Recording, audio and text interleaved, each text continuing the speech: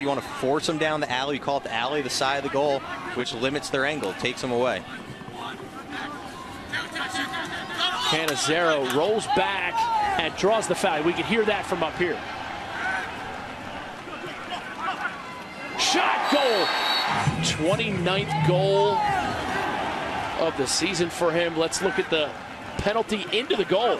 Yeah, so far has been the game changer in the second half. He's touched the ball in every single possession, and he was the one that had the nice pass from the crease out on that last shot. Chanenchuk top center in the 3-3. Lacrosse down the wing. Chanenchuk, right side wheel shot, goal, and Rambo, first career playoff goal for the freshman. Can keep up. Watch the ball boom from the side, up top. Chanenchuk draws the defenseman.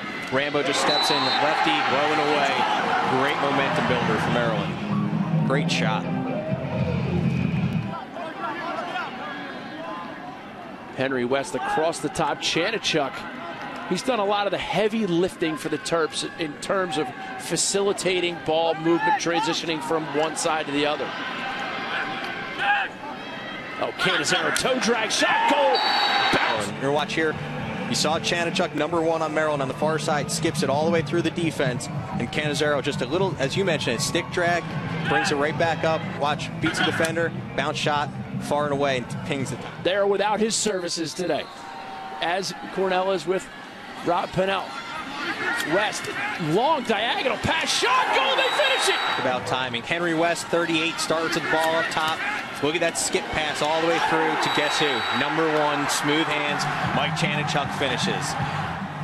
And I had a feeling it was going to be a dodge to feed.